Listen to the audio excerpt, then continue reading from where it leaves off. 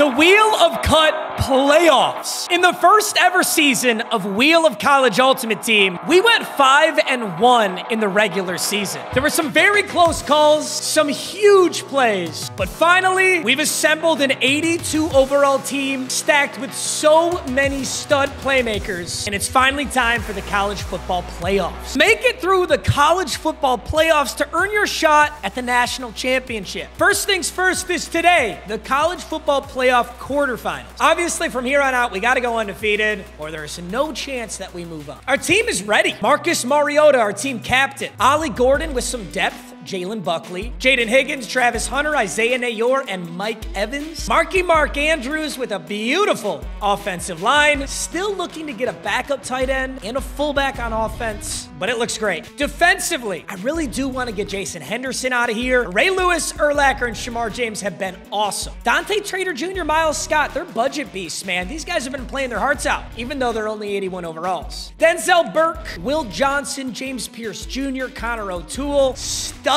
Studs everywhere. But Victor Oladipo, Ruben Bain Jr., Ahmad Towery leave a lot to be desired. So my goal today is to get those guys upgraded. Now keep in mind for the playoffs, I only get 2 wheel spins. We get 3 each episode in the regular season, but by this point, we should have a really solid squad. So we gotta make these spins count in the playoffs. 2 wheel spins on the Wheel of Cut. Looks like it's gonna be Legends 83s. Oh, I'm trying to think, there's not a tight end, is there? So each legend that drops, like Ray Lewis and Brian Urlacher, they each have an 83 overall edition. I'm a little worried about this. Hilariously, we have an amazing option here. Booger McFarland is an 83 overall legend. We really do need a new D tackle. It's been such a weak point on this defense for so long, and if somebody in the playoffs is gonna exploit it and just run at the middle, I would be in a lot of trouble. Booger McFarland, 83 overall D tackle. This is exactly what we need right here. That's a really good start. Our second and final wheel spin for the playoffs. This is scary, but I'm hoping for something big.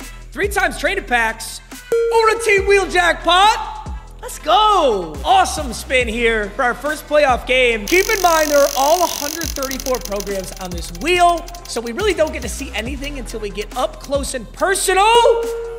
The California Golden Bears? I feel like they should have some good enough guys, right? Okay, so Cal has 84 85s. They've got David Reese, a right outside linebacker. They've got a quarterback, a left outside linebacker, a right tackle. Yikes, that actually is not that good. 82 to 83. Got a middle linebacker. That's it. Don't like this. I guess we take the right outside linebacker and put him in for Jason Henderson. Here's David Reese out of Cal. He's actually fast as shit. This is a really good linebacker. 6'2", 240 speed rusher with 82 speed, 83 XL. He's a really, I'm not going to say he's a bad linebacker. It just isn't what we need right now. What we really wanted there was a corner for Oladipo or potentially a backup tight end. But David Reese, I am excited to have you on the squad. We now have a absolutely dominant linebacker core. Before we were kind of skating by on linebackers, but I'm gonna put David Reese in here for Shamar James, and I'll put Shamar James in for Jason Henderson. We now have a very competent linebacker at every slot. I can also make McFarland our rush D-tack, put him in at D-tackle 1, and move Ruben Bain to D-tackle 2.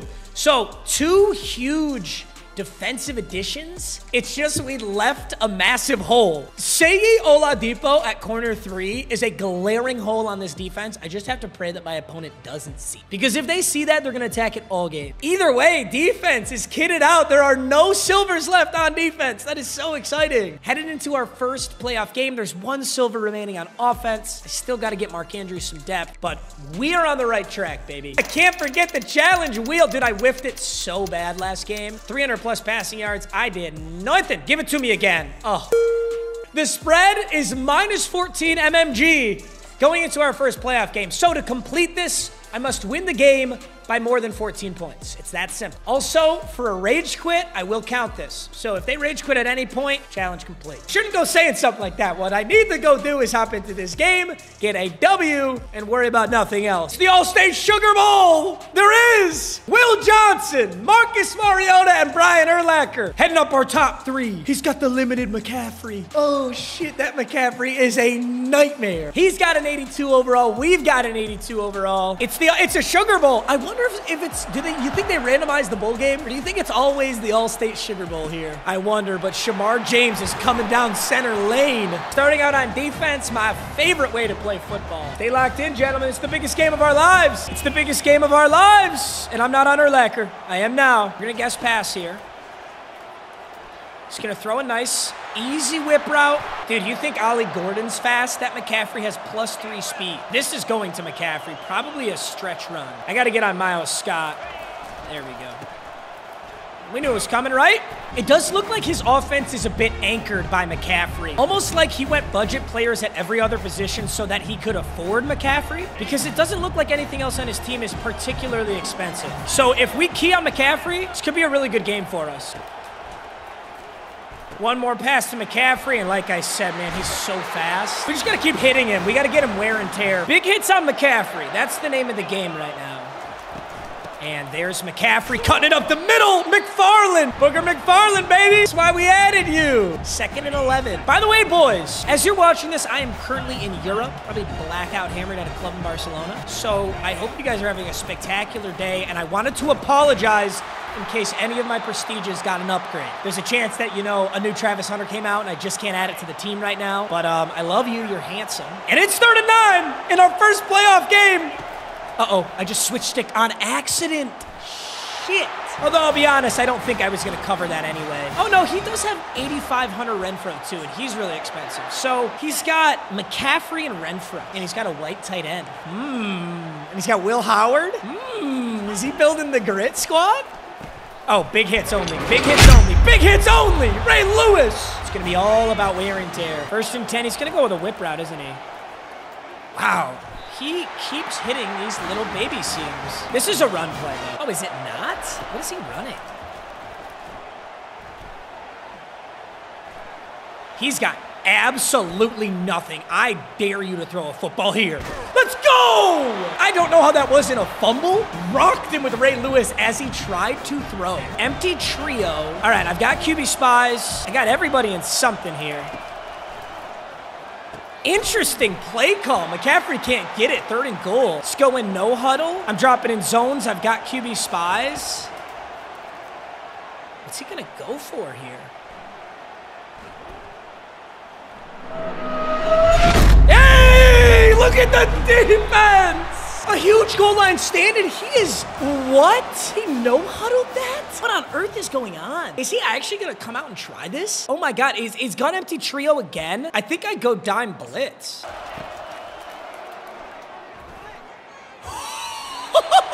He went corner route, McCaffrey. The pass, he should have made that pass. It's the same issue I've been having with Mariota. The quarterbacks in Ultimate Team aren't good enough to make every throw yet. They sometimes just miss, and at literally the worst time, he just missed the throw. That is brutal, my friend. Oh, shit. Oh! Shit.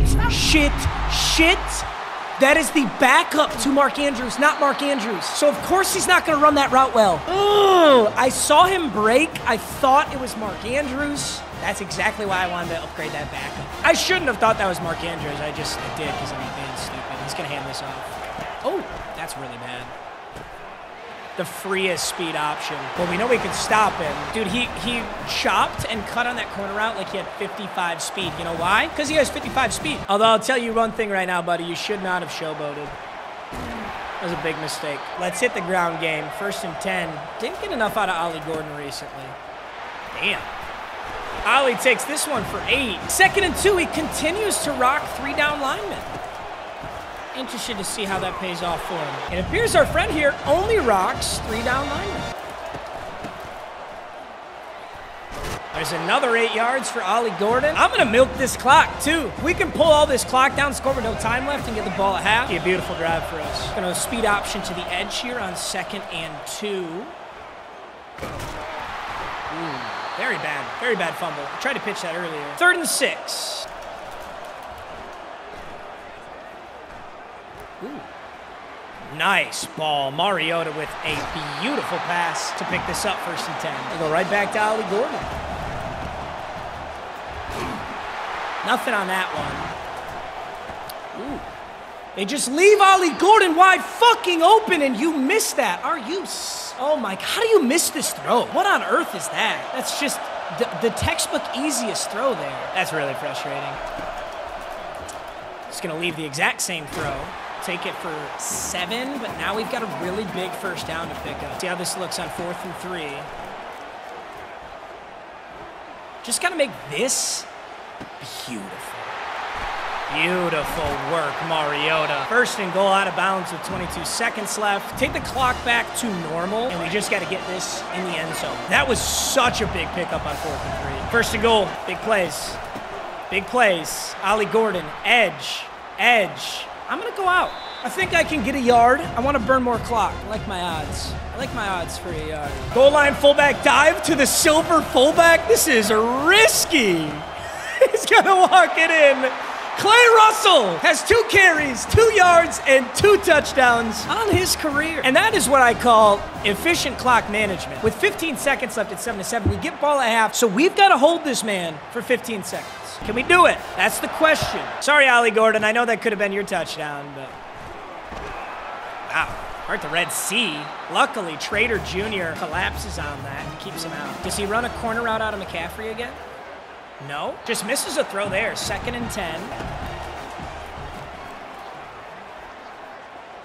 Jesus Christ. McCaffrey is so fast.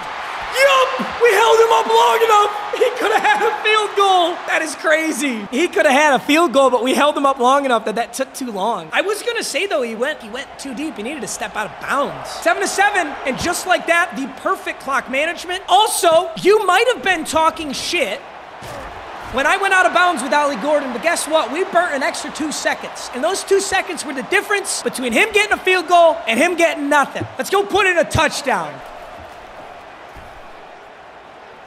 Okay, so he jumps early. I'm going to take, technically, yes, Mike Evans, very open. Those are the safest yards. I can throw it haywire. I can technically throw a pick with a bad enough ball. Let's see if they continue to leave Ollie Gordon. No, that's pretty guarded. That is not. Oh, what a ball.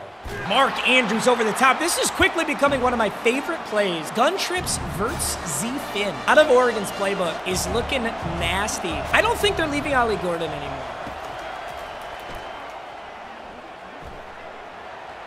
Risky ball, but it pays off. That's so fucking risky. Why are you in 3-down lineman? He's still in 3-down lineman. I'm so shocked. Mariota is so much better when he's rolling out than when he's in the pocket. It's frustrating. Maybe a Travis Hunter touchdown. No, he sees it. He was peeling back to that. It's almost like he was trying to bait me into throwing that. Regardless, 1st and 10, easy pickup Ollie Gordon. And let's just get this in the end zone and take this lead. I'm going to try and roll out right and make this a touchdown, Mike Evans. Oh, yeah. Oh, back across. Oh, my goodness. They leave Jaden Higgins. He was exposed for a big hit. Nice. He was exposed for a big hit, but Jaden Higgins is a big boy. That makes me feel a lot safer. If that's a 5'11" wide receiver that I'm throwing that fucking hospital pass to, he might just fumble right out the gate. 2nd and 2. I'm going to hit him with the inside zone. Been a whole lot of passing here. Looks like he's ready for it. Going to cut it back up, though, with Ollie Gordon. We lost a yard on that play. This is not the same defense I'm used to. Who's on Ollie Gordon? Should I say who's supposed to be on Ollie Gordon? Shit, that's really good defense. 4th and 3, coach wants me to go for it. I kind of want to kick this. I think this game will come down to 1 possession. I'm going to kick this. Should be an easy kick there. It is. Ethan Sanchez drills it 10-7. Not proud of that. I had a great drive getting all the way up there, and we just couldn't convert right there. I'm glad we didn't risk it, though. This is such a close game. It's in the playoffs. I really do think it's going to come down to a single possession. Just got to get in the end zone next time for sure. Also, I've stopped him on defense once. His only touchdown right now is when he started the drive on the 7, and he went speed option. We stopped him. On his opening drive, we did stop him. So we got to remember that as we try and pull this back here. Who is Franks? Big hits on McCaffrey. Keep him fatigued. I like it. James Pierce Jr. and Urlacher. Little combo there. He's an I-form pro on 2nd and 7. I actually don't expect the stretch, but there it is. Getting to the edge with Urlacher, diving like crazy, but McCaffrey is literally the fastest player in the game right now, so it's going to be tough. I really thought we had that, though. Switch up his formations now. Definitely could be a run to McCaffrey again. Let's play action. He's got a whole lot of nothing. But Will Howard will step up, take 8 yards. That was too easy. Another run this time. I'm getting on Trader Jr. to blow this up. Just a left side I form. Big hits on McCaffrey is what I like to see. Fourth quarter starts. He can't clock cheese me. There's too much clock, and he's too far up the field. I'd be worried about him using all the clock and then scoring a touchdown, but I don't think it's possible. Not with the 2-minute warning. Play action. I was just about to say he's going to try that! Will Johnson! Biggest play of his life to this point. Around Will Howard. Inside the lineman. Will fucking Johnson! You shouldn't have showboated! Let's go! Hit 6! Can we run back that McCaffrey showboat? But he went up 7-0. Can we run that back? Because if I remember correctly, hold up, let me punch in this 2-point.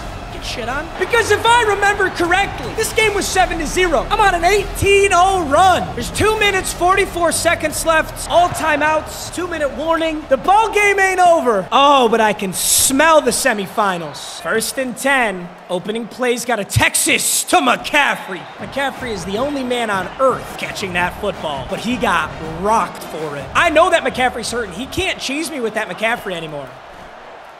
And I don't even mean cheese. I just mean that McCaffrey is so fast that he's going to be faster than anyone on my team. But with wear and tear, he's not. If he's fatigued with wear and tear, he's not faster than everyone on my team. So he can do as he pleases. He's got to score real fast.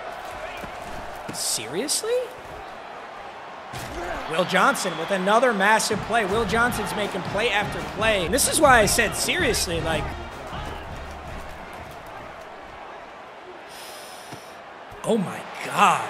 What a play. Don't let him in. Don't let him in. Yes. Yep. This will use the 2-minute warning. Presumably. It will. It'll use the 2-minute warning. That's massive. Okay, 2-minute warning came off. If he had scored that, still had the 2-minute warning, this would be a lot scarier. And he's still not in the end zone for the record. I think he's going to come out in I form.